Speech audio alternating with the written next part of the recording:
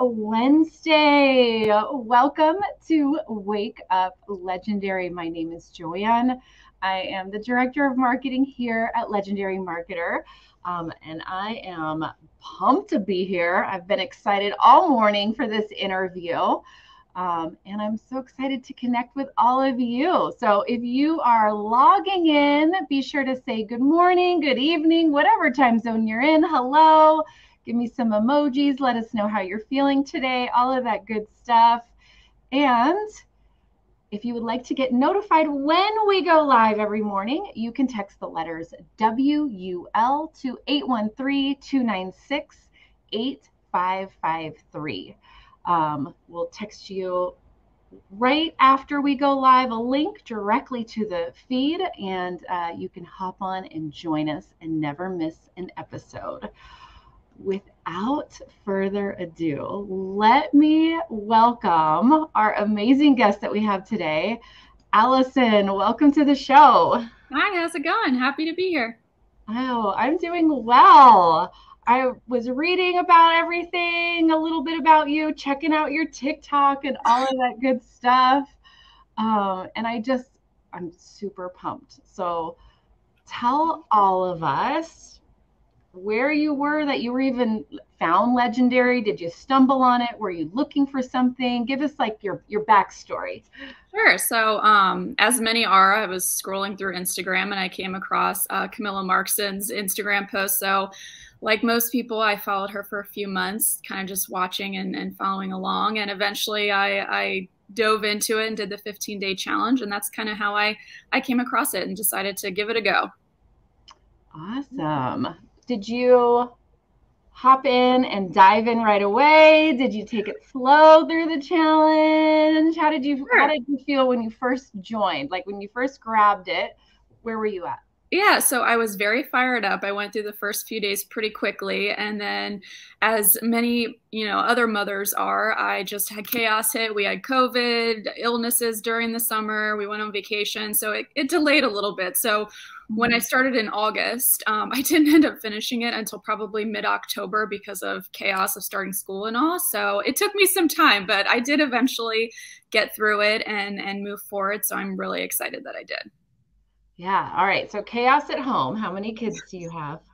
I have 3 kids, and we are expecting a 4th this year in the summer. So very excited. A lot of changes, and today is actually my youngest first birthday.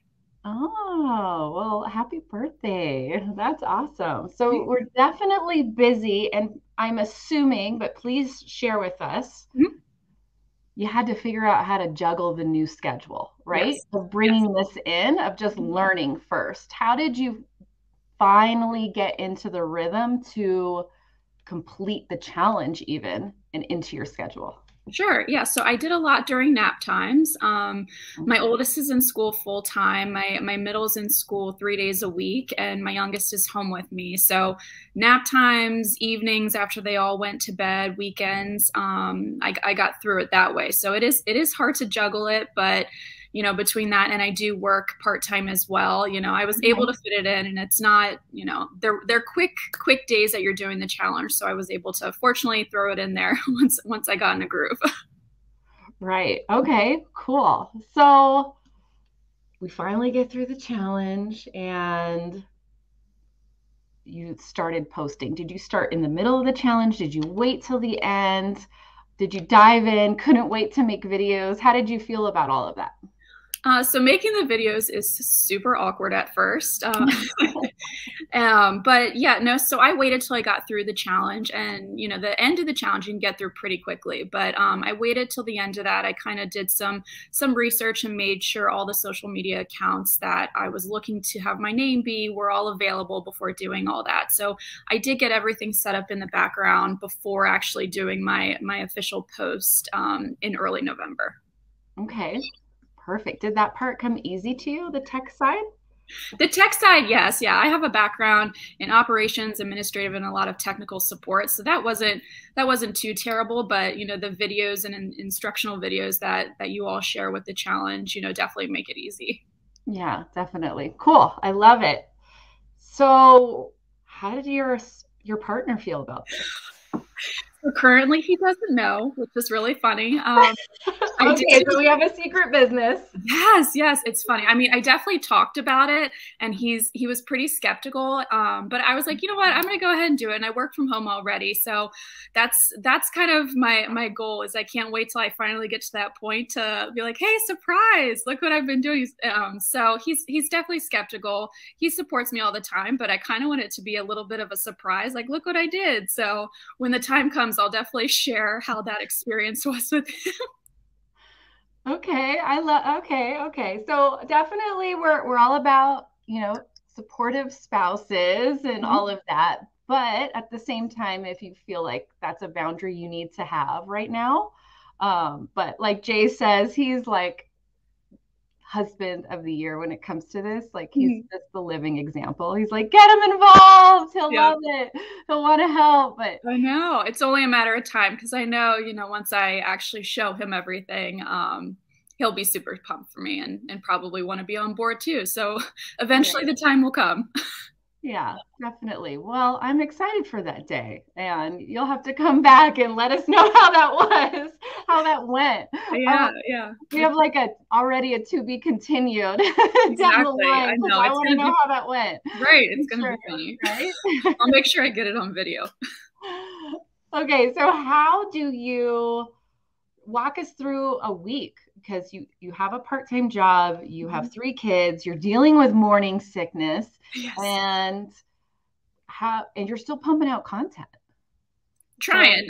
Recently I have been pretty bad about it, unfortunately, because I swore when I started this, consistency was going to be my word. But this go around, my 4th time being pregnant, has been a little bit rough in the last few weeks. But aside from that, my day typically, I do drop off since I am at home, and I fortunately do work from home already before starting this. I do drop off, and then I typically come home. It's nap time, so that's a big 2 to 3 hour chunk where I do get a lot of my work done. And that's, where I found is the best time to do content. But, from what I've been told and from others who are doing it, who shared their experiences, I swear anything is content, driving down the road, doing your makeup, brushing your teeth, anything, you can take a video and put some words on there. So, so then they're in school, I come home, I get work done, they're taking naps. And then after, it's kind of just, the chaos of having children at home during dinner time. But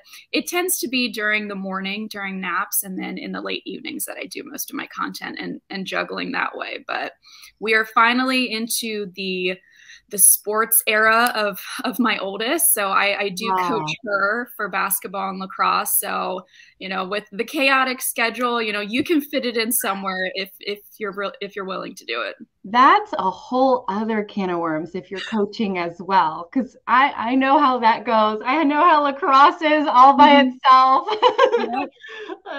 That's definitely a sport we've been a part of in our family, our house. I think that's the best youth sport, by the way. It's my favorite as a mom. How about that? Yeah, it's fun. I love it. I played lacrosse and basketball growing up.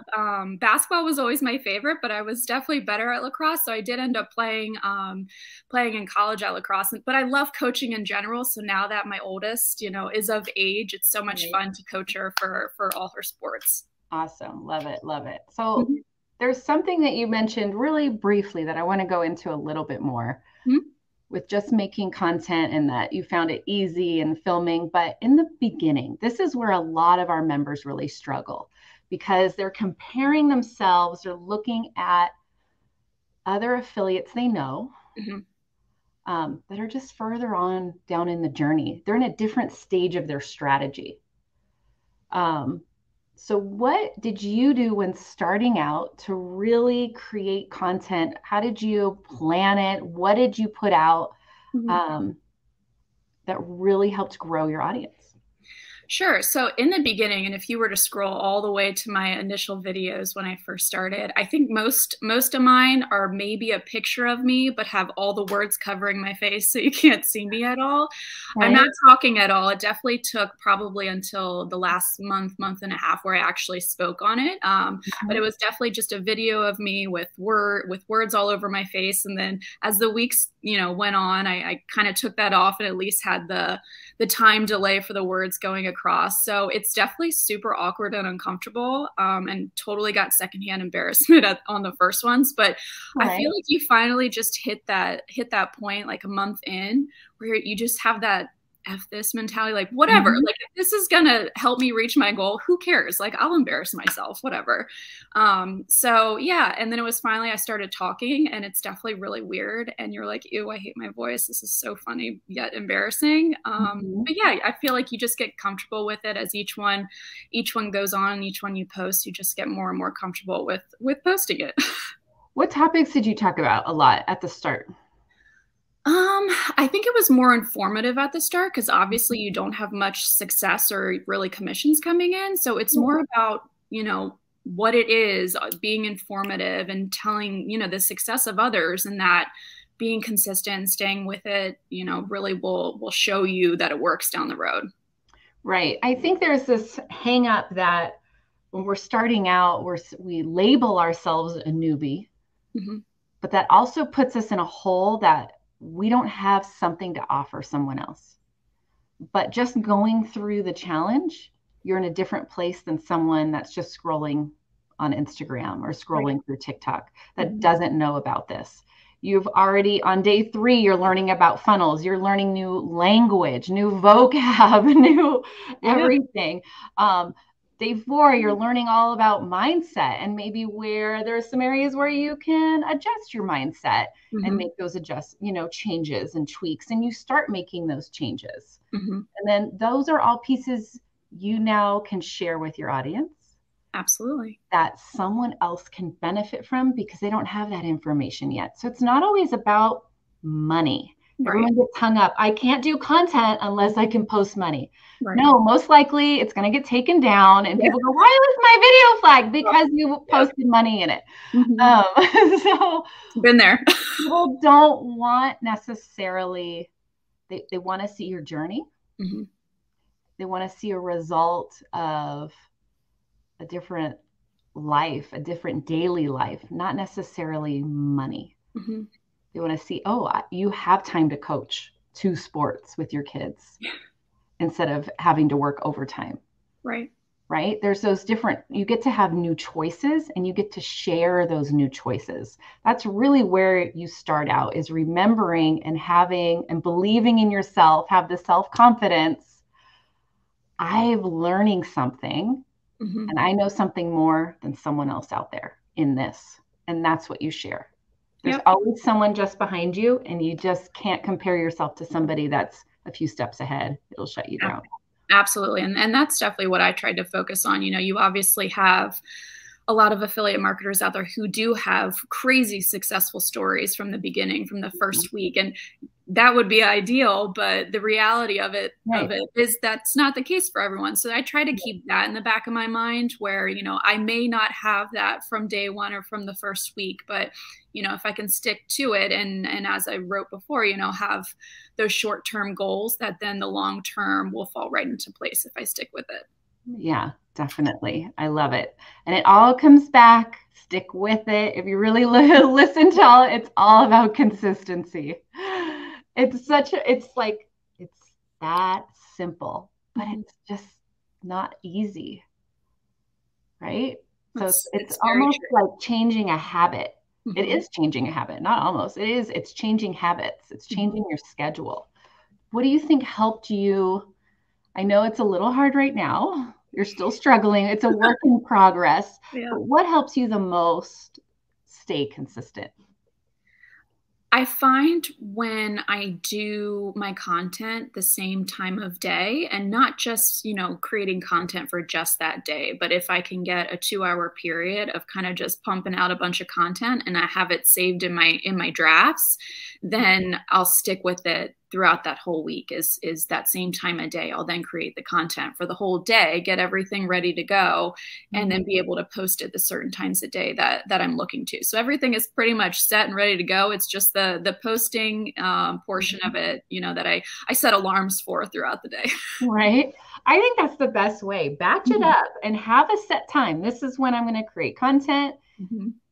And at the same time, create a bunch of B-roll. That when you get an idea randomly, you can just throw some text on and post it and be done. Yes, right? yes. You already have the video ready to roll. It's so true. And I think in the beginning too, the music is great. And before you have like the 1,000 followers, you have so much music you can pick from. So I feel like a lot of my early on posts were definitely just music that I liked. It was also, I feel like a lot of movie quotes. I love comedy. And I really like, Billy Madison, Happy Gilmore. So I definitely did a lot of funnier movie quotes from back then. So I tried to make it funny initially, to get followers and to get people to follow my all of my posts. But that's the point, is you're showcasing your personality. These are things I love. These are things that make me laugh. And I want to build a community that feels the same way about them. Yeah. Right. Absolutely. And then it builds the trust. You're building the relationship. Nobody wants to be like, hey, buy this, link in bio, peace. Yeah. Right. They want to know what else is there that's going on. There has to be more substance when it's your face, your name on screen. You're building a personal brand, and you got to get a little personal when you're doing that. Absolutely. And I think it's less awkward and less embarrassing when you make it funny. Right. You might as well enjoy it, right? It shouldn't be miserable. Right. I can make fun of myself. All good. Have you gone live yet? I have not. That's definitely next in the game once I actually am past this first trimester here.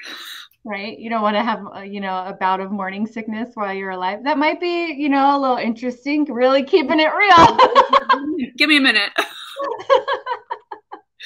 Yes, very, very, very true. And as I'm sure everyone else is right now, the winter has just crushed us. So between myself being sick, I feel like we go 12 hours maybe a day with one of my kids not sick. And then here we go again. The cycle continues. So I have one sick upstairs, one napping. It's constant. I'm ready for warm weather now. Right. I think it's just, everyone's just catching everything right now. Absolutely. Right. Okay. So when will you feel ready to share this with your spouse? Do you think? What's holding you back there? I know. I don't want to put like a number on it or anything, but I'm hoping comes summertime, like the kids will be done school. We'll, be a few months away from having our fourth. That I think is my goal here. Okay. I definitely really encourage you to share this with your loved ones as you're growing. He's gonna crack up. He's gonna be like, "You're crazy!" Like my best friend knows I'm doing it. My sister, and they're all about it. I'm like, "Oh my god, check this post out! It's so embarrassing, but it's really funny." And they're all for it, and they're cracking up because they're like, "I can't wait till you finally tell him." Okay, so you make a video. You totally share it with your friends and your sister and say, this is so embarrassing, and you still hit post, right? Oh yeah, whatever. I mean, maybe it's just a mom thing, a parent thing. I feel like you just get to the point you're just like, or like, I embarrass myself singing to my kids during the day in front of people, like whatever. Right? But that's where people get hung up. Which that's embarrassing, and they don't post it. Yeah. I feel like the best way to get past it is like, just make fun of yourself. Like who cares? It's funny. Like if you just have to be light with it and just laugh. Right. It's just not life or death. It's not the end of the world. Like someone shared it. It's no one's searching you out to go, oh, did you see that video they posted 4 weeks ago? And if so, I probably already laughed about it myself. Right. I think during one interview, I really love this advice. They actually don't even rewatch their videos before they post them because they'll find something wrong. And we do. We are our biggest critic. Right. It's so hard on ourselves. They just create and post and let it happen. Sometimes the volume wasn't on, didn't matter, still performed. Yep. Love it. Tomorrow's a new day. Exactly. I mean, it is what it is, whatever. Right? You just post and go, and look at the numbers. What are the views? What's my audience telling me? What can I change? Right. What can I adjust? What can I try different? And sometimes, Like even with looking at people that are in blueprints and our live trainings every day that are sharing their accounts and looking at their content. Right. Sometimes it's just doing the same piece, but testing different hooks at the very beginning. Mm-hmm. Like the video is fine. We just need a different hook in the first 3 seconds. That's Right. it. Right. So take the same video and just add in a new. It's so true. You know, I would do that. And, you know, at the beginning, you're like, yeah, I don't really know what to do. I mean, obviously I want to be informative, but I don't really know how to go about it or what music to pick. Sorry, my middle just came down here if you hear her going for chips. But I feel like by following other affiliate marketers, you know, you kind of get the vibe that they're going for and you can see their success and what they're posting. So, you know, you're obviously not doing it word for word exactly what they're doing. You're kind of putting a little spin on it, you know, of what you would do, but you get an idea of the information that people are enjoying and what they like and giving it a little bit of your own touch. So if you're not sure of what to post, you know, look at other people's posts and see what they're having success with and then put your own spin on it. Yeah, and see how they made it their own. Mm-hmm. You know, and it's that own spin. We keep saying, put your own spin on it, but Mm-hmm. I think people really struggle with that. But it's look deeper into why they said it. Right. What was the goal there? Who was their audience? And then make it go to your audience, your product, whatever it is that you are promoting. If you're in travel or, you know, relationships or in the wealth niche, it's just look at who do you want specifically and make those tiny adjustments and then make it to you. Mm-hmm. You know? Absolutely. Yeah, for sure. All right. So what is in your busy life, your next set of goals for yourself in your business, your next small goals that you have? Because that's really key, is little goals along the way. What's next for you on the list? Well, I definitely need to get back to being consistent. So hopefully this week and next week that starts to pick up. Definitely that going live is next. And then I do want to start branching out and doing affiliate marketing for other companies. So I really have only been focusing on this. I kind of wanted to get my feet wet and get it set in stone moving forward. And so I am looking to kind of branch out and see what other businesses that I can start affiliate marketing for too. Awesome. I love that. I definitely agree. When you're first starting out, pick one product, whatever it may be, and go through all the hoops with that one, make it work. And then the next one that you do, even if it's in a totally different niche, the next one, you just are armed with more knowledge, information, and can get it rolling a lot quicker.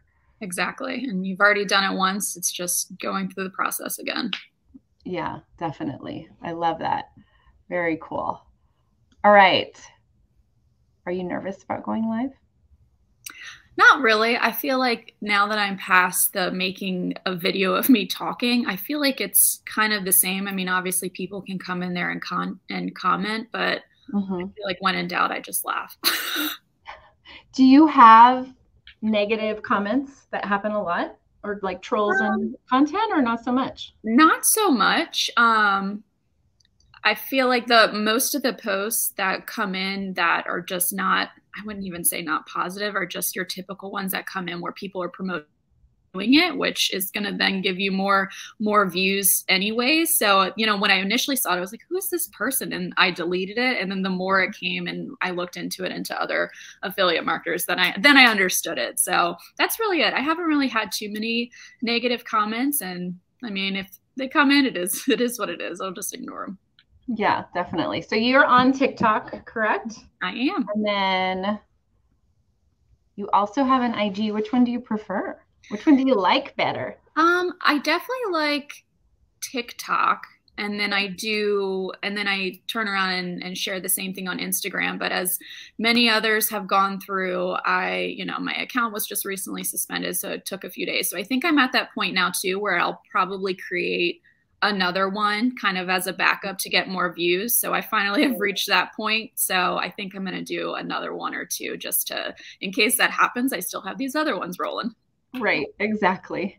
Yeah, and it's funny how people, it's great how people have their favorite platform. Mm-hmm. And it just doesn't matter where you start. Pick the one you love the most, Right.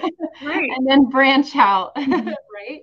It's very true. And TikTok, I swear, is so motivating between all the cleaning TikToks and organizing. I'm like, man, I'm loving this. Oh, you're on Clean Talk, huh? Oh yeah. Oh yeah. If only now it would share into my house once I feel better. Right? Okay, so that honestly, guys, listen to that. That's a really nice little golden nugget. If you are marketing to moms, where else are moms at on Mm-hmm. TikTok? They're looking at cleaning videos, maybe. Yep. I probably am not. I'm not that mom. I always joke with my husband, the vacuum doesn't fit in my hand. Um, I love but it. looking at where the the audience you're trying to reach, what are their other interests? Then diving into those hashtags, diving into those content, those pieces of content, and tying that into your own to be able to grab them and get your content on their Mm-hmm. For You page, right? Get onto their explore page, all of that. Stop using hashtag affiliate marketing. Nobody's searching for that except other affiliate marketers that are Exactly. researching. So you're not going to grab your audience. Mm-hmm. Nobody's searching TikTok affiliate marketing. They're looking for other ways. So you've got to be able to grab them with great content and Mm-hmm. value with interests beyond just making money. Yeah. Do you agree with that? Mm-hmm. Absolutely.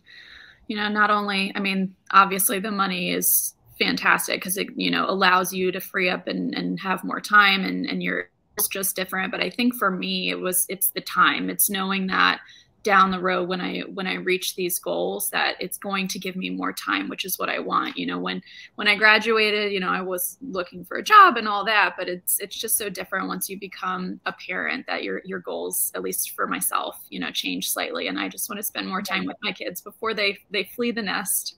Right. Oh, and that's your content right there. That's Right? your real why. Mm-hmm. There's always a deeper why. Yeah. And that's a huge one. And there's a lot, if your audience is moms, like it is, I believe, for you, that's a huge one. That's what moms want to see. They want that opportunity. Right. If they can have more time with their kids, awesome.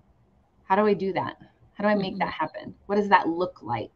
And that's the type of content you then show them and display.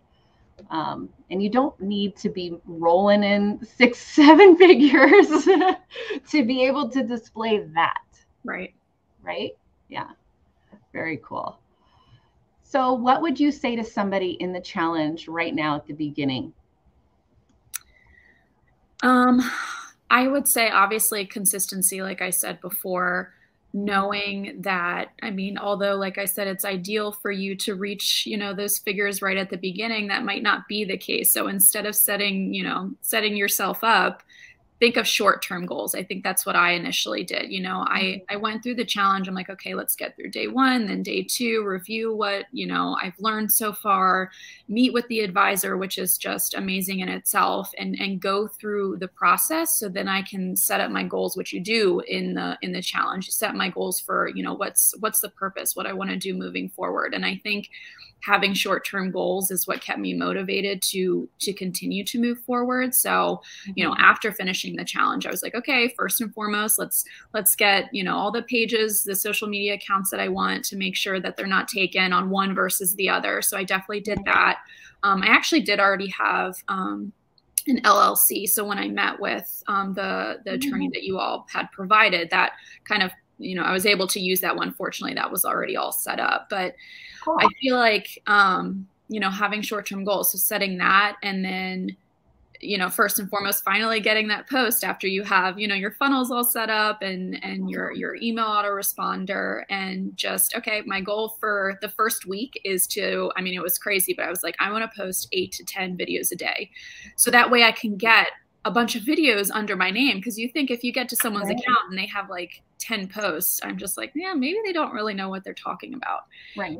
And then I feel like, after that first week, it was then between 4 and 6 posts a day for that full month. And I was really consistent with it. And as you can see, as the videos go along from my first one till now, they definitely evolve and change over time. And I'm definitely more confident. So having those short-term goals, doing the posts, and then it was, my next goal after that first week was trying to get to 1,000 followers. So, I mean, that was my goal. And I just knew with the views and the followers from my post that I just needed to consistently post to get to that point so I could post my link. Wow. There was a lot of nuggets in that little statement, guys.